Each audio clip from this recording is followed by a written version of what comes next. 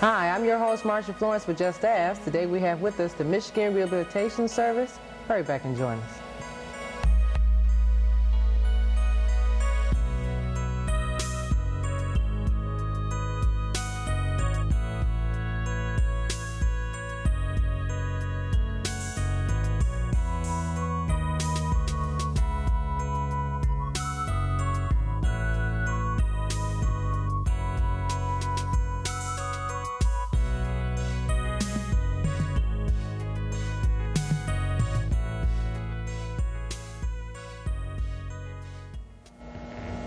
Hi, I'm your host, Marsha Florence with Just Ask. Today we have with us the Michigan Rehabilitation Services, and we have the Eastern Division Director, Sylvia Manafee. Hi, Sylvia.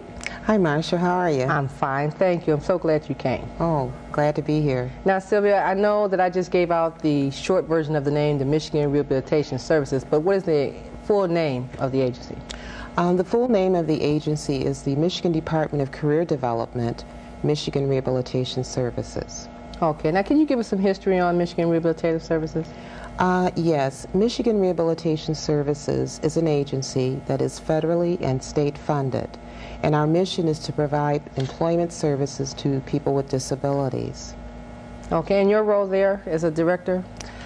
My role as the Eastern Division Director is that I am responsible for 7 district offices in the southeast Michigan area. That includes the areas of Flint, Macomb County, Oakland County, and Wayne County, and St. Clair County. And within that area we have offices that are assigned specific geographic territories in which they are to provide rehabilitation services. Now, the mission of our agency is to assist persons with disabilities in preparing for employment. In order to qualify or to be eligible for our program, the individual has to have a disability that creates some type of barrier to employment in the areas of either obtaining employment, retaining employment, or preparing for employment. And the person, in order to be eligible, also needs to be in need of rehabilitation services in order to enter into employment. So that is the eligibility requirement. Okay, but how does one come in contact with the agency? What is the awareness factor that lets people know where the agency exists?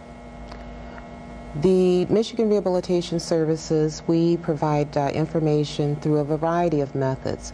We rely a lot on our rehabilitation counselors. They are our spokesperson, if you will, the marketers of our agency. And they interface in the communities with agencies like FIA, local mental health facilities. We're also actively involved with the local schools. And through those relationships, we're able to get the word out that rehabilitation is available to persons with disabilities. We have also information that is available in the Michigan Works agencies. And because we are a significant partner in the Michigan Works agencies, we have that information available to job seekers who may have disabilities but cannot be served by the other partners within the Michigan Works agency. They are then referred to Michigan Rehabilitation Services for assistance. We have offices throughout the entire state of Michigan. I represent, the lower part or the southeastern part of Michigan, but we have offices also in the western division, and that covers offices from Lansing to Benton Harbor, Gaylord, Marquette, Mid-Michigan, Traverse City, etc. So throughout the entire state of Michigan, we have approximately about 30 office sites, and then of course we have counselors who are out in the community on an itinerant basis, bringing rehabilitation to the community. So we don't wait for customers to come to us to access service. We make sure that we're accessible to the customers, and so we're always out in the community interfacing with major community partners so that we can be available to people that need us. That sounds great. Now, what about the age criteria? Is there age criteria for a person to be eligible? The person has to be of legal working age, which is age 16 on up. Okay. 16 and up, okay. So when you say 16, that person could or could not be in school but is in need of some rehab services? Yes, and we work with, I mentioned earlier that we're involved with these schools, and we have many what we call partnership agreements in which we collaborate with schools to provide transition services that prepare students with who are from special education or students that have a learning disability. We work very closely with the schools to provide and start working with the kids while they're still in school. We feel that if we begin our intervention and we work early with the youth, that when they complete high school or special ed programming, that they'll be better prepared to be productive workers as adults. Okay. Now, we also work with youth who, for a variety of reasons, may not be in school. And the adjudicated youth is another population that we're working with. We're receiving referrals from Maxi Training Center. And those are individuals who have made some bad choices in life, and when they have completed their involvement at Maxi, they are then referred back to the community, and a rehabilitation counselor begins to work with that youth, connecting them with with resources in the community that can help that youth, one, obtain stable living situation. We try to provide supports in terms of positive mentors that can help that young person kind of stay on the right road, and the rehabilitation counselor then begins to help the young person find out what kind of job and what type of career or work they want to get involved in. Now, speaking of, I mean, cut you off, but you tapped on something there. Speaking of employment, what working relationship do the Michigan Rehabilitation Center have with employers? Is there any? Michigan Rehabilitation, first of all, we couldn't be in business for well over 70 years if we didn't have a strong relationship with employers. The employers are a major partner in what we do.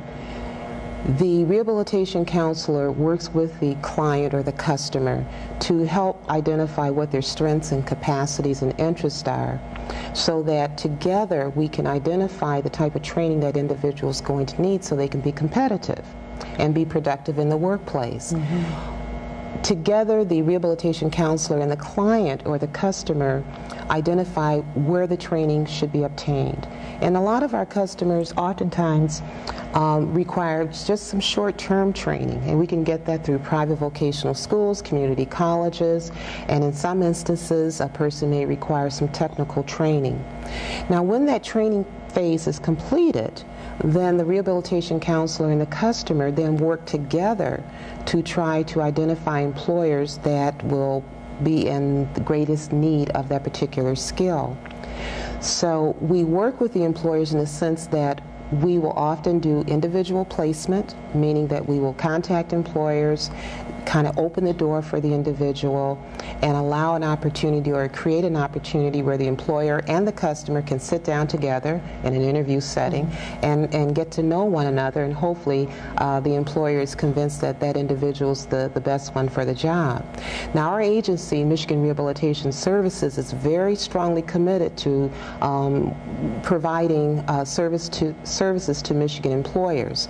We are so committed to the fact that, or to the degree that we have dedicated 16 staff people who are called business service representatives, and they are committed 100% toward talking with employers, finding out what is it that employers are in need of as it relates to acquiring qualified help. But we're also emphasizing to employers the importance of trying to retain their current workforce. And so if they have persons currently employed who have disability-related problems, that's where the business service representative can come in and provide expertise in terms of how to provide suitable accommodations.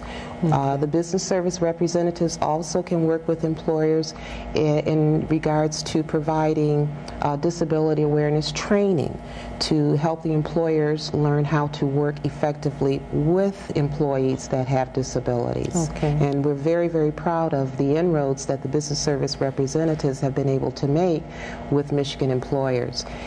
That sounds wonderful. Now, you said a lot, but I'm concerned about the employers. Whereas, do you find that some employers hire rehab clients based on the fact that they get a tax break, or are there tax breaks involved in hiring a person with a disability, more or less? When Michigan Rehabilitation Services speak with employers, we are really promoting the benefit of hiring a qualified person. We don't emphasize the disability, we emphasize the ability. And it really, the employer saves money when, one, we can save him time in recruitment and in the selection of a qualified individual. You know, there's a lot of money involved in terms of hiring, interviewing, and then training an individual. We convince and show and have demonstrated through time that by partnering with our agency as a provider of qualified employees, that the employer can save money, because we are a strong supporter in ensuring that the person that they are meeting with, that they eventually will hire, will be someone that will be a productive member of their particular company. Now, there are other incentives that can be attached to that in terms of tax credits and things of that nature, but we really emphasize the value added of a qualified and well-trained individual, and that's what we promote most. Okay. Because I often wonder, you know, if you seek out an employer and they do hire a person with a disability, say a wheelchair recipient, sometimes I wonder, are they really reluctant to hire because of the level of accommodations? In other words, do they have the ramp prior to actually hiring a person with a wheelchair?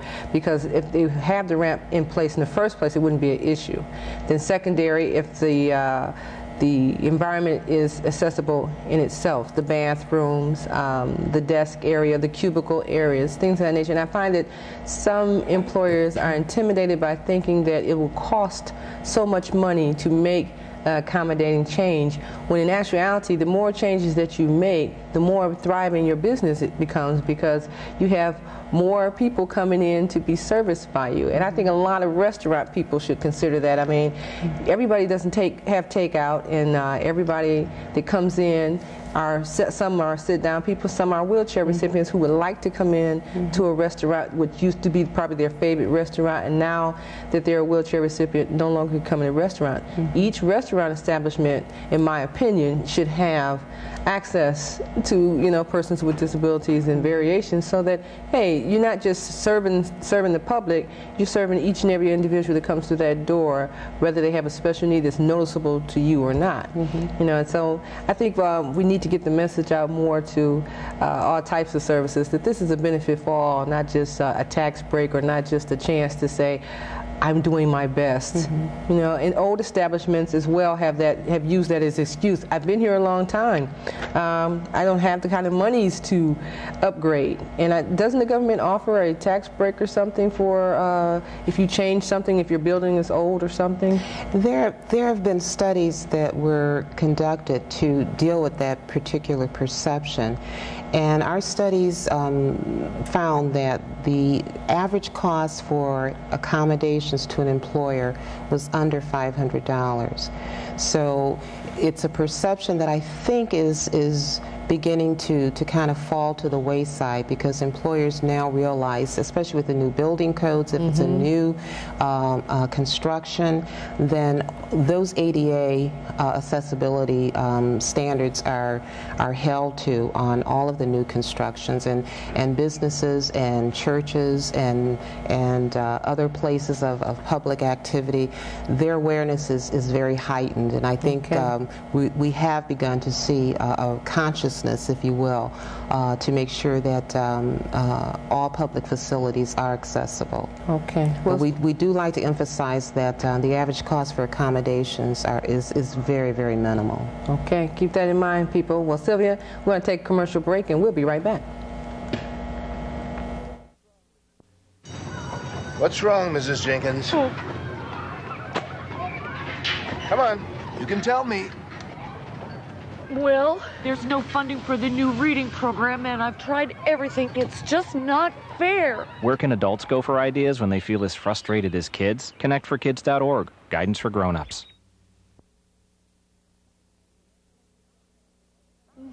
Okay. Hi, and welcome back to the second half of the show. For those of you who are just now joining us, we're with the Michigan Rehabilitation Services, and we have the Eastern Division Director with us, Sylvia Manafee. Now, Sylvia, we left off with some very good information here, but I did have one specific question. Tell us some of the programs that a client could be eligible for when they actually come into Michigan Rehabilitation Services. As I mentioned earlier, in order to be eligible for our program, the person must have a disability. And they must also, as a result of that disability, have difficulties in either obtaining employment, maintaining employment, or preparing for employment. And that in order to become gainfully employed, they require the services of Michigan Rehabilitation Services. Once a person is found to be eligible for our program, they would then meet with the rehabilitation counselor and together identify a particular vocational or job goal. Now, the rehabilitation counselor works in partnership with the customer. And the customer is an integral part, in fact, an important part of that individual plan for employment. And that is the plan that outlines specifically what services the individual is going to require in order to be ready to enter the workforce. It also, in partnership with the customer, it spells out the time period, how long will it take for this particular service to be provided, and who would contribute towards the cost of that individual plan for employment.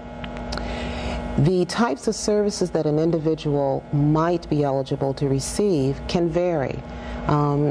Within our agency, you could have 100 cases, and I would be very sure in saying that you would not find two cases that were identical in terms of the types of services that an individual would receive. That is how individualized those plans, the employment plans, are. So I'm going to reference some services, but I think it's important to keep in mind that it depends on the individual in terms of whether or not they would receive that service, and it also depends on what their needs are. But just as an example, some of the services that rehabilitation services is able to provide are vocational testing to find out, what are the strengths and capacities that the individual has. We provide vocational counseling and guidance to help the individual decide on the appropriate career goal that they would like to enter into.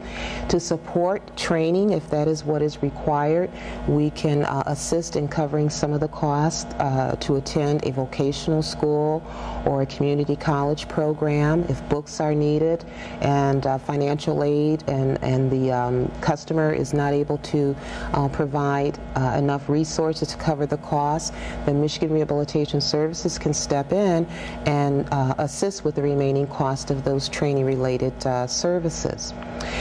Oftentimes we have persons with disabilities who may require what we call physical restoration services.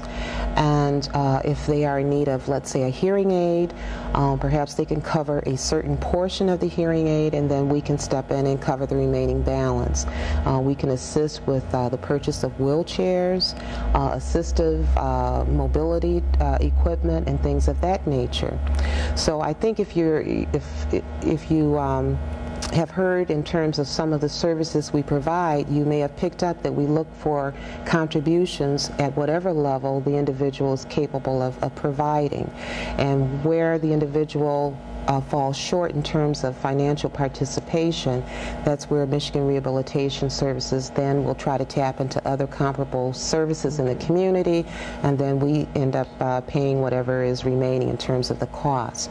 What we attempt to do is to pull whatever resources that are available in terms of financial assistance and plug them into the individual plan so that the customer is going to be successful. There won't be any gaps, there won't be any interruptions in terms of the individual being able to complete their plan. Sounds great. So whereas a person may not know or recognize the services out there for them, Michigan Rehabilitation Services can actually assist them in connecting with that service to complete whatever their endeavors are? Absolutely. You know, and so I must admit, I'm sure that the audience will be a little bit surprised, but I used to be a Michigan Rehabilitation customer myself, or client, and I must admit it was a wonderful experience. And ladies and gentlemen, my hearing aids are supported and paid for by Michigan Rehabilitation Services. My education was furthered by Michigan Rehabilitation Services, and a graduate from Mercy College, now known as University of Michigan. No, I'm sorry, U of D of Mercy. That's right. Sorry, guys. And I know that in the time that I was attending Michigan Rehabilitation Services, the awareness of the program was just over my head. You know, I had no idea, and a friend of the family said, "You need to go here and see if these people can help you." And you know, I was uncertain about going and everything, and when I did go, the outcome was wonderful. The level of experience and education that I received was overwhelming, and I wouldn't be the person I am today, Sylvia, without the assistance of Michigan Rehabilitation Center. So I had to say that, ladies and gentlemen, because it's true. Well, thank you for that nice endorsement. But you brought up a good point, and that is that one of the important roles that the rehabilitation counselor has is the outreach, and that's one reason why, you know, I was very pleased to be invited here to do this show, because I think it's very important that people with disabilities are aware that there is a program like Michigan Rehabilitation Services that is specifically designed to only provide employment services for persons with disabilities. And if anyone is interested, or if they think they may be eligible for our program, I would want to encourage them to give us a call. Well, I know you know that magic number, so could you give us that number, please? Yes, that number is 1-800-605-6722. And our TTY number, for those who are deaf or hearing impaired, that number is 1-888-605-6722. And I'd be happy to repeat those again if that's okay. Fine. The number, toll-free number, is 1-800-605-6722, and the TTY number is 1-888-605-6722. Okay, now, Sylvia, do you have a website address? Because a lot of people nowadays are website users. So, do you have a website address? And yes, we do have a website, and the web page is www.mrs.state.mi.us. Okay, because you know a lot of people nowadays want to go on the web and they can actually get some information from the website and see what the services are that way also? Yes. Okay. In fact, on our web page, and I'm just very proud of it, it's really a very, very beautiful web page. It's full of all kinds of information. But I want to highlight some of the things that a person going in on that web page can find. Not only will they find out program information, they'll also find out the eligibility criteria. Okay. They'll also find out information about our budget, how much of our budget is spent in certain service categories, who we serve by disability groups. We also have a link that deals with the services that are provided to our employers in Michigan, and we also have a link that is geared towards career opportunities within rehabilitation.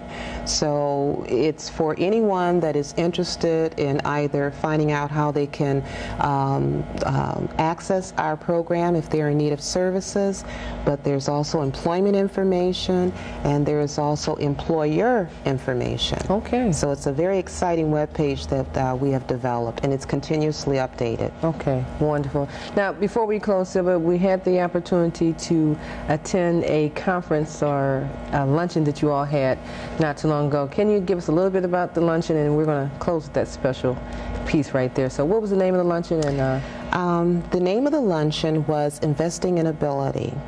And throughout the country, October is called National Disability Awareness Month. Okay. And during that month, all throughout the country, there are a variety of activities that are ongoing to basically promote the fact that persons with disabilities are an untapped resource for employers, and that if given the opportunity, employers would certainly find that persons with disabilities can be very productive employees. And so what we do in Michigan is that in October we call together rehabilitation counselors, people from the rehab community, our customers and employers, and we come together in what I like to call a celebration, and it's called Investing in Ability. And during that employer award ceremony, we take time to recognize persons with disabilities who have been successful in their rehabilitation program and who have been able to secure and maintain gainful employment. Okay. Knowing that employers are an important part of what we do, we also take that time to honor and recognize employers who have provided opportunities for persons with disabilities. Last October, we had our award ceremony at the Holiday Inn in Detroit, and our keynote speaker was Mike Zelli, who is the president of the Michigan Works Agency and executive director of Disability Network in Flint. And then we had Dr. Barbara Boland, who is our new director for the Michigan Department of Career Development. She welcomed the group and gave a very warm opening speech.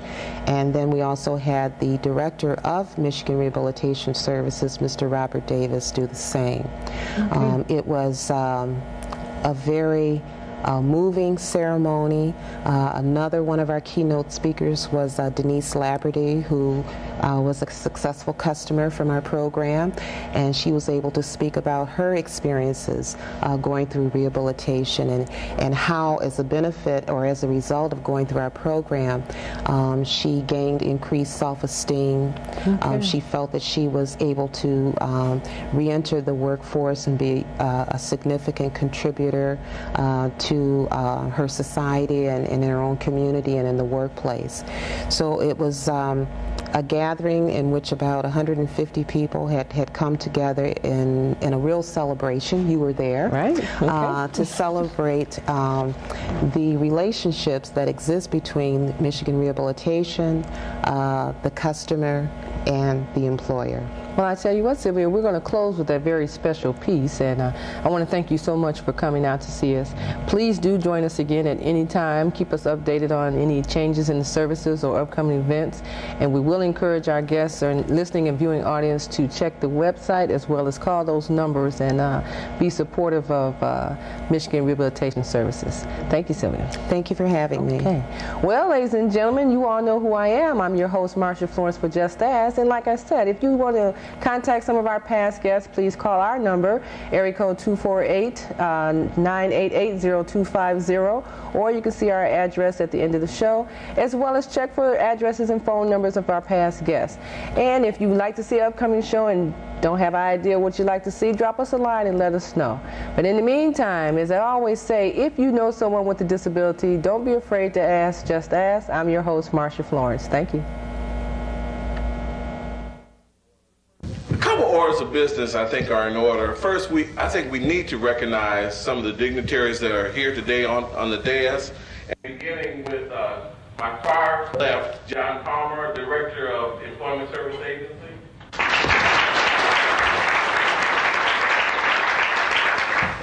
Bob Pendleton, and you're the director, assistant director to the department? Deputy director. Deputy director, sorry. Deputy Bob. Deputy Bob, okay, all right.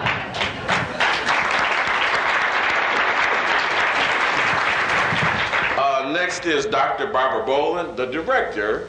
Are you Deputy Barb too? No. The director of the Michigan Department of Career Development. Thank you for being here. Next is Robert E. Davis, who is the State Director of the Department of Career Development, Rehabilitation Services. Bob.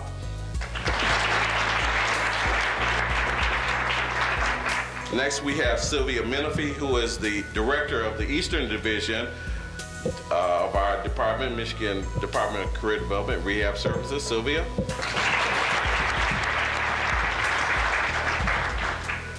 Our guest speaker from the consumer area is Denise Laberty.